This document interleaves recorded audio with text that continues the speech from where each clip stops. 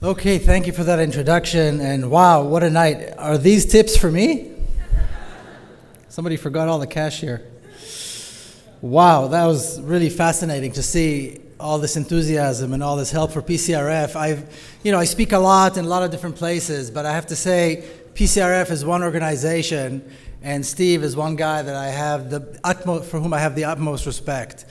It's not just the ability to gather people and to raise the money, but it's to get the work done, to get stuff done. And that takes a remarkable guy like Steve and remarkable volunteers all across the country, and of course all of you to come here and support it. So let's give it up one more time for PCRF and for Steve and everybody. Yeah.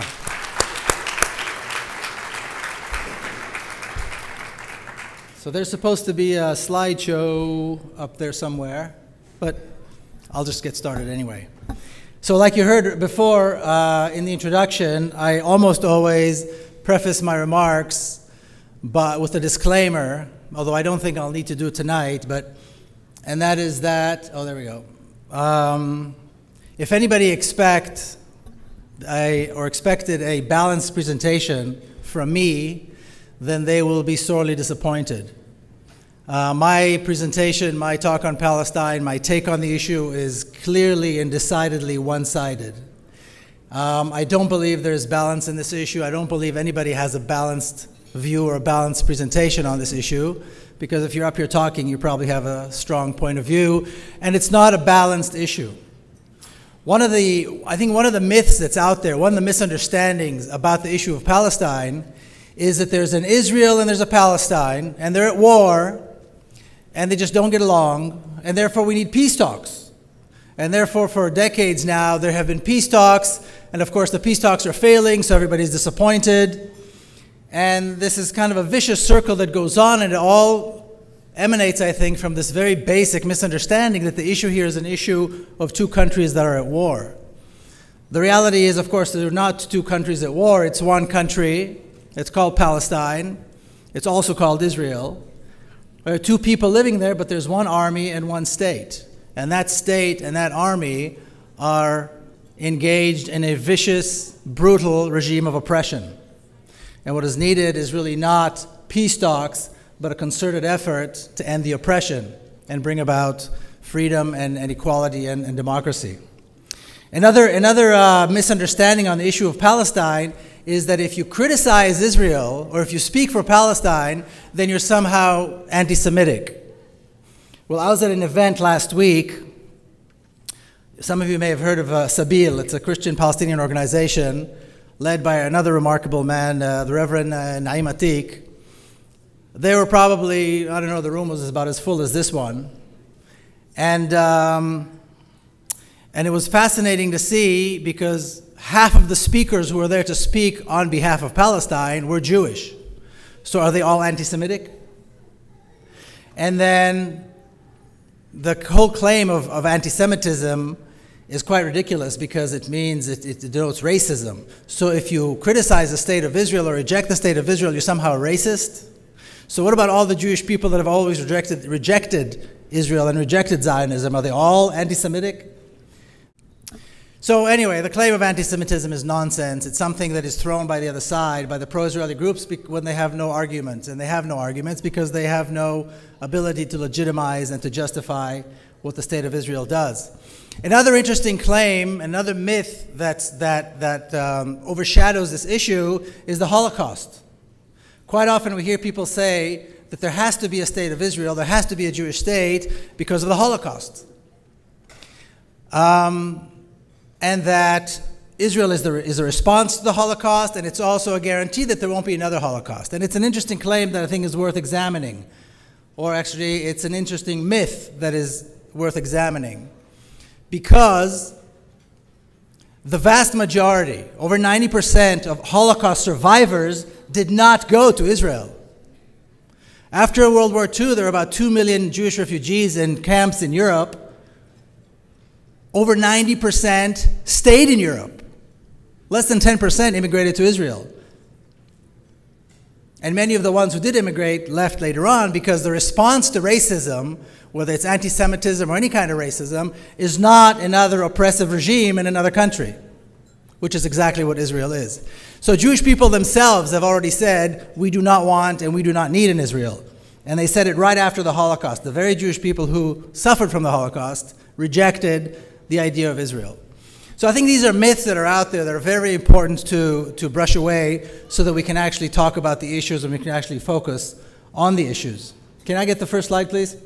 So once again, Israel-Palestine, is it one country or two? And again, this is one of those misunderstandings. Israel and Palestine is one country. The entire country is Palestine. And of course, it's been called Israel over the last 67 years.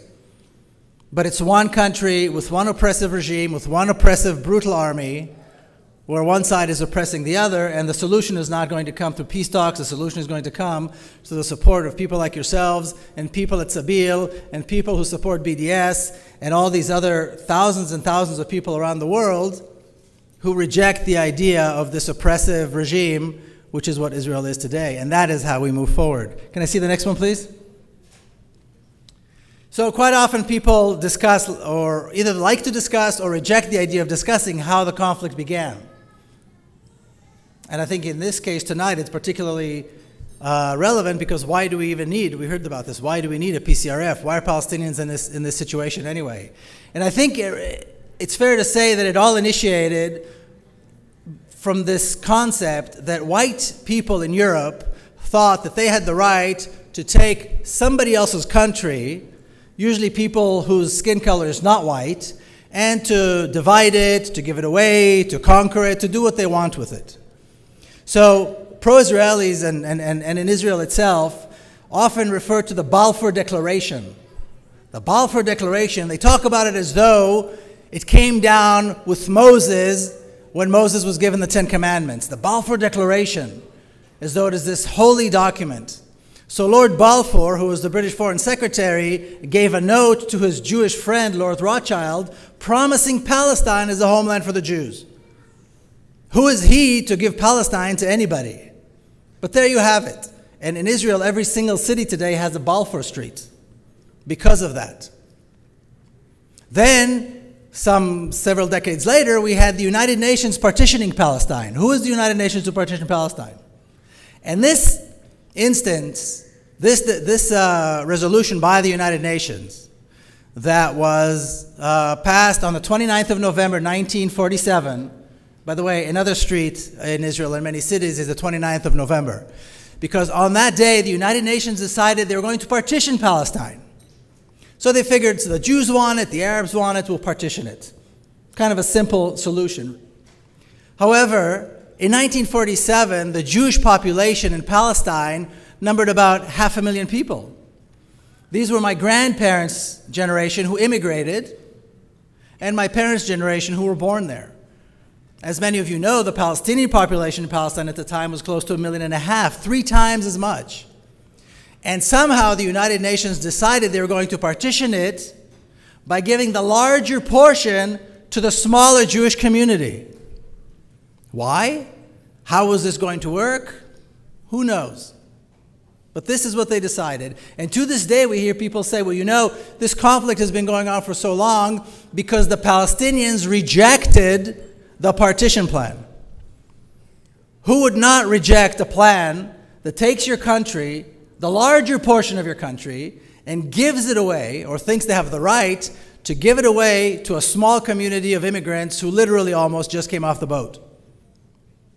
And what's interesting about this particular point in history is that from this point emanates 2 narratives that are diametrically opposed. 2 histories, if you will, that are diametrically opposed, which is why balance is impossible. The differences between the narratives and the histories are not minute, it's not details. These are 2 absolutely 100% opposed histories. Now, the story that I learned as an Israeli growing up under the Israeli education system, I was born and raised in Jerusalem, is that after the Arabs, because we don't say Palestinians, after the Arabs rejected the partition plan, they began an assault against the Jewish community in Palestine.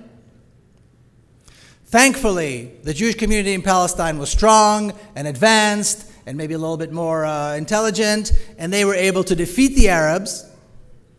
The war lasted about a year. They were able to defeat the Arabs, conquer almost the entire country, and once again, after 2,000 years, establish a Jewish homeland in the land of Israel. Now you tell me if you don't, it doesn't sound like another chapter in the Old Testament. It's so heroic that it's almost biblical. Who would want to refute that? And that is why this narrative is so strong here in America too, because it sounds almost biblical. Problem is when we take a look at the details. The two communities, the smaller Jewish community and the larger Palestinian community at the time, were both hoping to be established as states. But there was one thing that the Jewish community in Palestine, the Zionist community, invested in heavily. And that is one thing that made all the difference. And that was a fighting force, an armed militia. By 1947, the Zionist militia, in which my father was an officer, numbered close to 40,000 armed, well-trained, well-motivated men. There was no equivalent on the Palestinian side. In fact, there's never been a Palestinian army, as I'm sure you know. So if this is true, who are these Palestinians that attacked in 1947, and what exactly did they attack with? So now we are forced, or we're not forced, but we realize, thanks to the work of some Israeli historians like Ilan Pape, Avi Shleim, and others, who went back and verified what Palestinians have been saying for decades. It was not the Palestinians who began the assault. It was the Zionist militia who began a massive assault. As soon as the United Nations accepted the partition plan, the Zionist militia began a massive assault that can only be categorized as terrorism and ethnic cleansing. And for 12 months, this armed militia attacked a civilian population through terrorism for the sole purpose of the ethnic cleansing of Palestine. Later on, 6-7 months later, other Arab armies tried to intervene. They were defeated quite easily by the Zionist militia. And in 12 months, they managed to conquer almost 80% of the country, destroy hundreds of towns and villages, some of the names we heard tonight, and force into exile somewhere between 800,000 and 1 million Palestinians. Now, perhaps the story is not so heroic. I like to say it's not a story of heroism, it's a story of terrorism. But the pieces now fit the puzzle. Can I have the next slide, please? Now, quite often we hear it said, here in this country too, not only in Israel, that perhaps a few Palestinians were forced to leave, perhaps a few Palestinian villages were destroyed, but really there was nothing there. Any progress, any advancement that came to Palestine came after the Zionists arrived, came after the Jewish immigration. So I like to show this picture of the city of Jaffa before 1948, and I'm sure many of you are familiar with it. The city of Jaffa before 1948 was a major Arab city on the coast of the Mediterranean. It was a city of close to 120,000 people with theaters and and concert halls, with a large business life, a political life, trade unions, writers' guilds. Several newspapers were printed in Jaffa. It was a major Arab city on the coast of the Mediterranean. And in a matter of 2 weeks in 1948, this city of close to 120,000 was reduced to less than 4,000 people, all concentrated or forced to concentrate in one neighborhood with barbed wires and Israeli guards surrounding them. And if I can have the next slide, please, on the very ashes, on the very place where Jaffa stood, today we have the city of Tel Aviv in a picture that's almost from the exact same angle. Now, Tel Aviv calls itself Tel Aviv Yafo, and they kept a small portion of the city of Jaffa. And there is still a small Palestinian population in Jaffa, several thousand, neglected, oppressed, subject to racist laws, subject to harassment by Israeli law enforcement. Now, why this is important is not only because of the history. This is also important because we cannot reduce Palestine to the West Bank and Gaza, which is what Israel has been trying to do and what the whole peace talks industry has been trying to do. Because Palestine is more than the West Bank and Gaza, the problems of Palestinians go way beyond the West Bank and Gaza. They are in Jaffa, and they're in the Galilee, and they're in Jerusalem and the Negev Desert. And the entire country is Palestine. And this is important to understand in order to understand how we move forward. If I can have the next slide, please.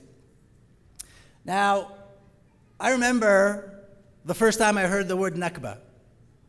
That Palestinians call the war of 1948 the Nakba. As an Israeli who was still a very patriotic Zionist, I grew up with a very patriotic Zionist upbringing, I was insulted. How could anybody call this heroic, historical event, the creation of the State of Israel, a catastrophe? And if you read my book, or if you've read my book, you know I went through this journey where I acquainted myself with Palestine and with Palestinians, and I learned why it is called the Nakba. But I think what people misunderstand today is when they think that the Nakba happened in 1948. And I think tonight, this is quite relevant. The Nakba didn't happen in 1948. It began in 1948. It continues today. I took this picture at a refugee camp less than a year ago. The Nakba continues today with Palestinian children living in conditions like this, as you can see, without sewage, without running water, without electricity, without access to proper health care, medical care, proper nutrition, clean water. Now, this is not in some, remote mountaintop in Afghanistan. This is maybe an hour, half an hour drive from major cities where you wouldn't dream of seeing kids like this. You don't see Israeli children look like this ever, anywhere. The only reason these children live under these conditions is because they are not allowed, and their parents are not allowed, to return to the places from which their grandparents were forced to leave. This is happening every single day. This is happening under our watch. Thankfully, there's PCRF. Thankfully, generous people like yourselves that are helping these children. But why are they in this position to begin with? And every dollar, taxpayer dollar, that goes to support the State of Israel goes to continue the Palestinian Nakba and make it worse. Because year by year by year, the Palestinian Nakba is getting worse. That children should live under these conditions, under our watch today. We heard before about what it's like to have a parent with a child that is sick and we can't get health care. Imagine a child that has an ear infection and we don't have access to antibiotics. 10-minute drive, 20-minute drive maybe from major medical centers inside Israel. This is unjustifiable and it's inexcusable, and it continues day by day, again with the support of $3-4 billion by the American government to Israel. And that is exactly why this has to stop. Can I have the next one, please? So the way my book goes, it's a memoir, so it goes through my own personal history, and because my family's involvement with the establishment of the State of Israel, this is all relevant. So there's a story that my mother told me many, many times as I was growing up, and I included it in the book. And this is a picture of my mother when she was young. She was born and raised in Jerusalem. She still lives in Jerusalem. She's almost 88 years old. And when I say Jerusalem, I don't mean the old city. As I'm sure you all know, there are the neighborhoods outside of the old city and what later on became the Israeli side of Jerusalem. And my mother was 22 years old. She was already a mother at the time in 1948. She was living in a small apartment with her parents. And when the Zionist forces came and took the Palestinian neighborhoods in West Jerusalem, they got rid of the people, of course, but they kept the houses. In fact, they're still there. Beautiful, very distinct Jerusalemite Palestinian homes. And these homes were made available, were offered to Israeli families, and my mother was offered one of these homes. And she refused. And the way she tells the story is always with a great deal of passion. She always says, how could I possibly take the home of another family? How could I possibly move into the home of another mother that now has to raise her children in exile? And it's, of course, a wonderful story. We wish more people would have done what she did, but of course, most people did not. But as a child growing up and hearing this story, I had a serious problem with the story. Something about the story was very troubling to me. And it wasn't until I was actually working on the book that I was able to reconcile and understand the problem. Her story contradicts the national narrative. It contradicts the Zionist history. The Zionist history, the Zionist narrative, is morally perfect. And she was presenting a moral dilemma in a story that had no moral dilemmas. Because we, being the descendants of the ancient Hebrews, although that's what the Zionists claim, there's no historical proof, but the Zionists claim that we, the Jews, are the descendants of the ancient Hebrews who lived in that land some 2,000 or 3,000 years ago, and therefore it is our land today. So this is our land. We returned, And we accepted the partition plan, even though we deserve the whole thing. Because we are gracious, we accepted the partition plan. The Arabs rejected it and attacked us. Thankfully, we won. And then we asked them to stay, and they left. We asked the Arab population to stay, and they left. So we have a family that left their home, and we have a family that needs a home. Where's the moral dilemma? You see, it's a morally perfect story. It's based on myth, but it's a morally perfect story. And even when the Zionist narrative recognizes atrocities, like the massacre of Dir Yassin, which was commemorated just recently, even when we learn about it, and Israelis do learn about the massacre of Dir Yassin in school. I remember learning it in school. You know, Dir Yassin, I'm sure many of you know, was a small town on the outskirts of Jerusalem.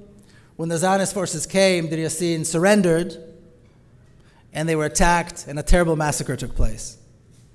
So we learn as kids in Israeli schools that it was a terrible thing, women and children were killed, and so forth.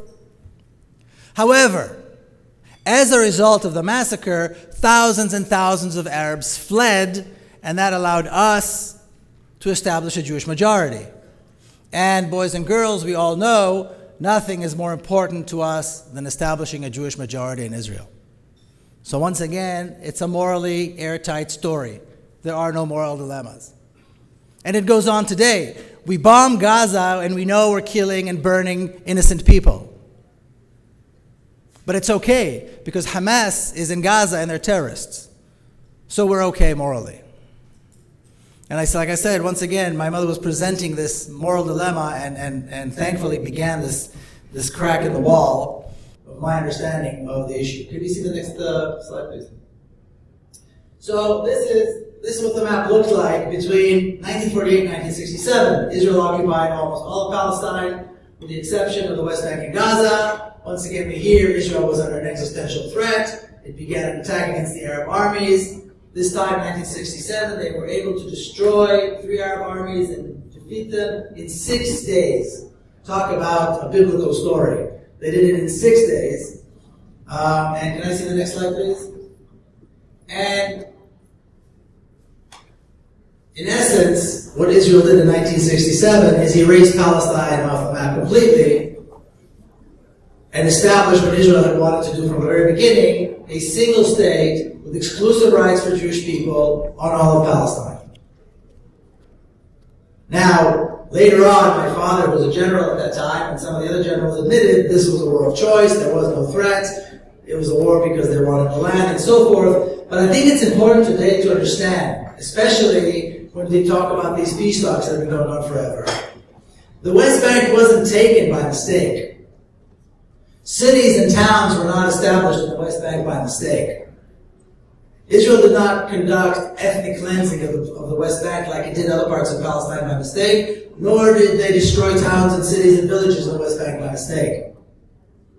After Israel took the West Bank, it continued the ethnic cleansing and the colonization of Palestine in the West Bank in order to keep it. In fact, one of the first commands given by the Israeli army after the war of 1967 was that the water in the West Bank belongs to the state of Israel. Of course, as I'm sure you know, one of the largest water sources in Palestine is in the West Bank. The notion that an Israeli government, any Zionist government, will allow the establishing of a Palestinian state between the Jordan River and the sea is either an absolute misunderstanding or an absolute lie, depending on who's saying it.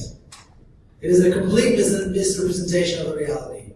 There is no scenario, there is no way in which an Israeli government will ever allow a compromise on the land, because in terms of Zionist thinking, it is all the land of Israel that belongs to the Jewish people. The state of Israel is just a caretaker. Just like Palestinians are not permitted to buy land, for the same reason. So there is no way that a Palestinian state will ever emerge between the Jordan River and the Mediterranean Sea. Israel knows full well that it's governing another nation. So it's not really a Jewish state, because today the majority of the people who live there are not Jews, they're Palestinians. Most Jewish people don't live there. Most Jewish people live overseas. So it is not a Jewish state in any way, shape, or form. Certainly Zionism does not represent Jewish values. But it is a state that has exclusive rights for Jewish people. And this is the reality that Israel created immediately with the war of 1967. Can you go on, please? This is a picture of my father still in uniform. And like I said, one of the things that emerged after the war, many generals, like my father said, and I talk about this at length in the book, is that this was a war of choice. There was no existential threat. This was an opportunity, and the state of Israel, the Israeli military, wanted to seize the opportunity and conquer the land. Can we go ahead and the next one, please? One of the issues I think that is sorely missing from the discussion on Palestine is the issue of the Palestinian prisoners. And I think this is again important in the context where Israel is referred to in this country as a democracy. Israel has, and for decades has held, thousands and thousands of Palestinian prisoners. According to Israeli sources, the vast majority of Palestinian prisoners have never been charged with acts of violence. According to Israeli sources, the vast majority of Palestinians in Israeli jails have not been charged with acts of violence, and this is by the Israeli military court. And their standards are very low. In terms of the Israeli military law, a child with a rock is a terrorist. So even though Israel called them terrorists, they're not terrorists. These are political prisoners. And then, of course, we have hundreds and hundreds of prisoners who have not been charged with anything at all. Samir Sawi is one of them. As I'm sure you know, I think he holds the record for hunger strikes in the world, and now his sister Shireen is in same thing, held without charge. And you have to remember again, this is military law, so even by the low standards of Israeli military law, they found nothing with which to charge them, and they keep them in jail anyway. Now, besides all of that, the world recognizes the rights of people to resist. International law recognizes that people have a right to resist regimes that are racist and colonialist. It's people's rights to resist. Interestingly enough, although the armed portion of Palestinian resistance gets all the news, as we see represented in the Palestinian prisoner population, the vast majority of Palestinian resistance today and in the past has always been unarmed resistance. This is true today, and it is true from the very beginning. The vast majority of Palestinian resistance to Zionism and to Zionist colonization has been unarmed. And I'm sure you know this, Palestinians are considered one of the most incarcerated people in the world, something that Palestinians wear as a badge of honor. Because this is a fight for freedom. These are resistance people who fight for resistance. They're fighting for their country and for their people. Can I have the next slide, please? So once again, going to my family story and the personal narrative. In September of 1997, my sister's little girl was killed in a suicide attack in Jerusalem by Palestinians. She was 13 years old. That's her Smadar. And of course, in Israel, this is always big news. This used to be big news when these things happen. And in her case, it was even bigger news because here is the granddaughter of a famous Israeli general as well. I was living here in the U.S. at the time. I took the first plane back home. When I got to my sister's apartment in Jerusalem, it was packed with people who came to express their sorrow, Palestinians and Israelis, and the press. You cannot imagine every language, every country, every news agency in the world was there to cover this. And the questions are always the same. Who's responsible? How do we get them? How do we make them pay? How do we show them? And so forth. And when my sister, after the funeral, finally came out to speak to people, she said, well, in terms of revenge and retaliation, she said something very simple. She said, no real mother would want to see this happen to any other mother. Don't talk to me about killing more people. The idea of killing people in response to somebody's death is absurd and sick. And what real mother would want to see this kind of grief fall upon another mother.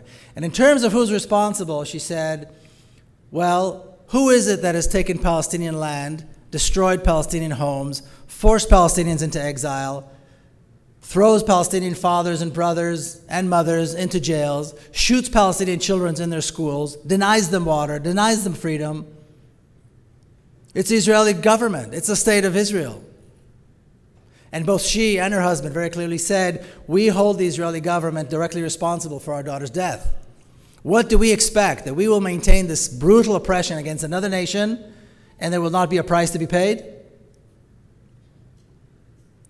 So now this became even bigger news because we have this mother, Israeli mother who just buried her daughter, turning the world upside down.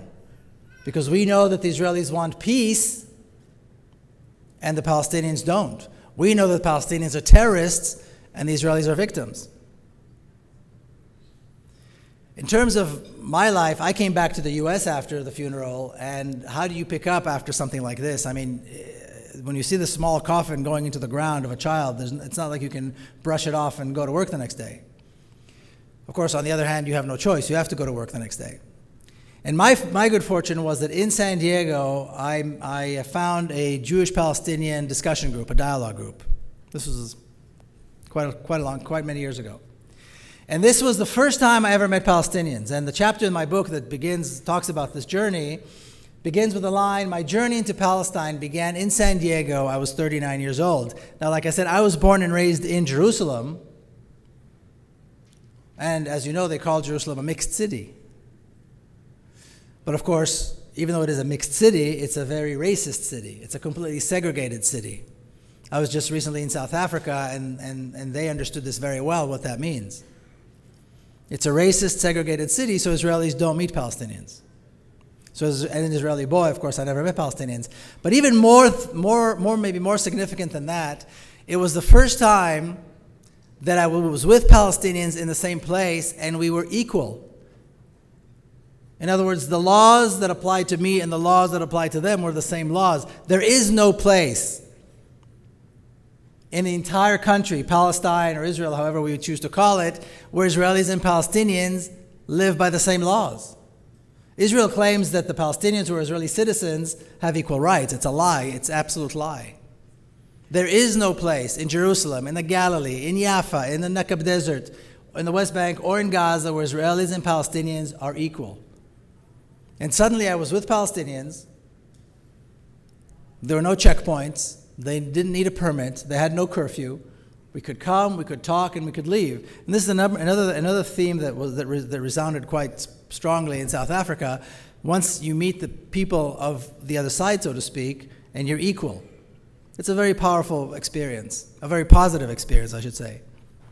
And then I began hearing about the Nakba, and I began hearing this whole other narrative, which, like I said, was diametrically opposed to the narrative that I was raised on, and having been raised in a Zionist home with a father who was a general, a grandfather who signed the Israeli Declaration of Independence. This was my family. Learning about this other narrative and then realizing that that narrative is true and the narrative I was raised upon was a lie is an excruciatingly painful process. It's like having a limb sewn off very slowly without anesthesia. But it's a very positive thing. And eventually what takes place is, especially when you're meeting the other, is that the fear leaves and trust takes its place. And when that happens, when the fear leaves and the trust takes its place, then suddenly the barriers fall and suddenly we're all people. And that was the exact process that took place for me. And of course, I'm very thankful for that. Can I have the next slide, please, the last slide? Thank you. So the way the book ends and the way I'll end my remarks tonight has to do with the future and where we go from here. In 1967, Israel completed the conquest of Palestine and established a single state with exclusive rights for Jewish people in all of Palestine. However, the reality is that half the people, or today more than half the people, today Palestinians are the majority. Out of 12 million people that live between the Jordan River and the sea, 5.9 million are Israeli Jews. The rest are Palestinians. Still, they call it a Jewish state, which means the Palestinians are excluded, yet it's not really a Jewish state. And I think it's important to say, particularly in this country, when people support the state of Israel, when they accept the state of Israel, when they feel that they're defending the state of Israel, they have to understand and own the fact that they are accepting, it's a package deal. It comes with thousands of political prisoners, it comes with racist laws, it comes with a brutal military force, it comes with attacks on Gaza, it comes with having children who have no access to health care, even though there's no reason in the world why they shouldn't. Just like there were people here in this country who supported apartheid in South Africa, of course today everybody denies it, everybody loved Nelson Mandela, of course. Today there are people who support the state of Israel, and they have to own the fact that they're supporting a racist, brutal regime. And this is the state of Israel. And if you support that, you need to own it. But there is another option. South Africa has shown us this. Latin America has shown us this. Only in my lifetime, Latin America, countries in Europe, and of course South Africa have gotten rid of racist, oppressive regimes and replaced them with a democracy. And there is that possibility in Palestine as well. The missing link, the thing that is missing from Palestinians and Israelis living together in a healthy, productive state with a good future is a state with equal rights. It means the end of the racist regime called Zionism. Just like there had to be the end of the oppressive apartheid regime in South Africa for there to be progress in that country. Of course, in this country, when you say something like that, people say, oh, you're like Ahmadinejad, you're Hitler. You want to talk about killing Jews, which is, of course, nonsense. The concept of a single state, a single democratic state, is an inclusive concept. It talks about human rights, respecting everybody's human rights, respecting everyone's civil rights, instead of being exclusive. Israeli and Palestinian societies are very similar societies. Even in Gaza, with all the difficulties and this brutal, cruel siege that's been going on for years, literacy rates are some of the highest in the world, over 92% literacy rates. The problem in Gaza, the reason that we need a PCRF is not because there are no competent doctors, it's because of the situation there has become unreal. And again, it's a 10-hour drive from perfectly good medical centers inside Israel, or a 20-minute drive, perfectly modern medical centers and so on.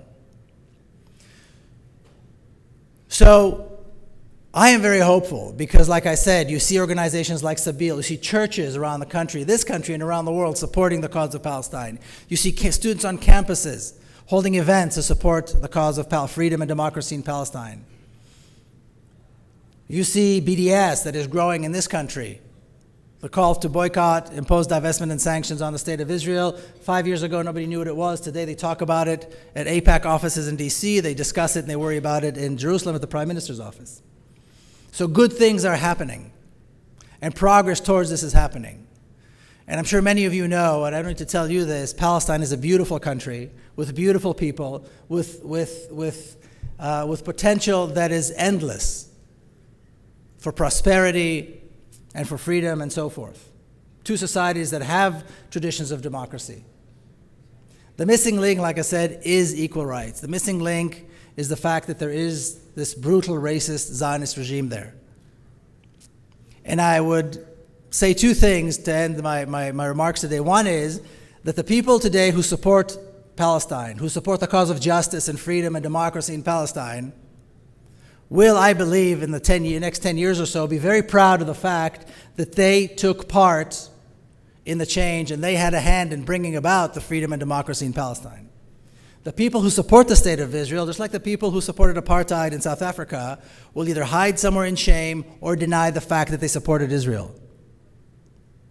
And so I would urge, I don't think I need to urge people in this room tonight, but maybe we can urge others as well, American friends, Jewish friends, and so forth, to support the cause of democracy and freedom in Palestine, so that Israeli children and Palestinian children can live in peace, can live together, so that there won't be a need for a PCRF. Thank you all very much.